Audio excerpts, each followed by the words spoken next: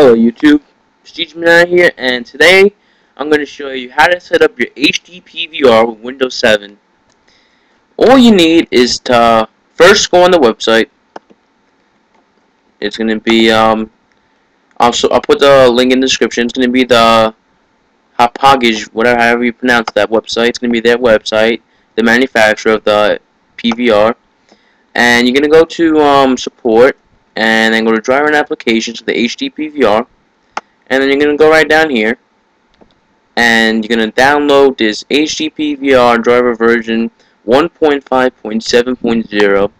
This is what allows you to use your PVR on Windows 7, Vista, and plus support for Windows XP.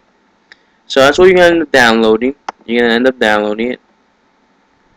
I'm not going to, I already have it, but I'm going to stop that.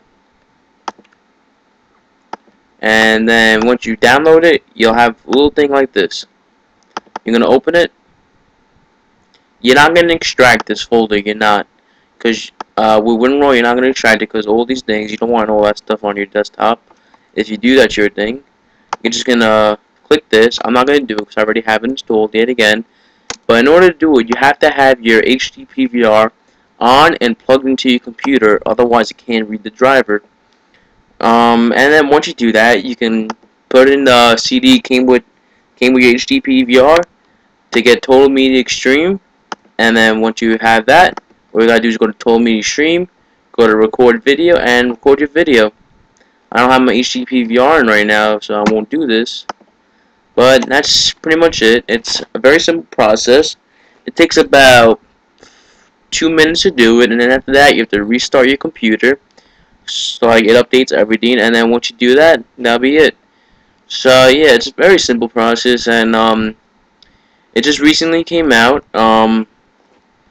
It came out about what 2 months ago for the support for Windows 7. That's really good.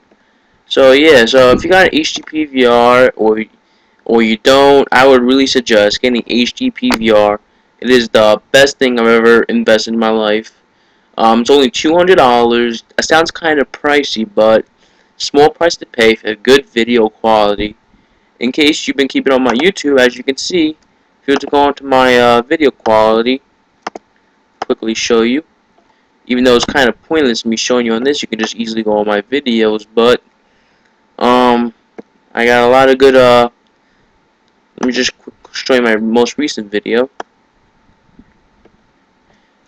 It's a really good quality. It's the full screen. You don't need to do it yourself. I don't even edit my videos no more, unless I'm doing something like a montage or something. What I do is just I let it save to the desktop, and then I upload it to YouTube right away. And when I upload it, I get every single quality on YouTube. I get 240p, 360p, 480p, 720p. That's HD there, and 1080p. 1080p is the best quality, but as right now on my laptop and 2 stories up from the router, so I don't get that good internet connection. But it takes a while to load. But if you're right next to your router or you got a desktop hooked up to the router, 1080p would be the best because it's the best quality. Right now I'm going to 1080p. I'm actually pretty good right now, but as you can see, it's really good quality. So I'm not gonna show you no more. Just watch the video yourself. Yeah, it's really good. So that's what I really wanted to show you. Prestige me now. Out.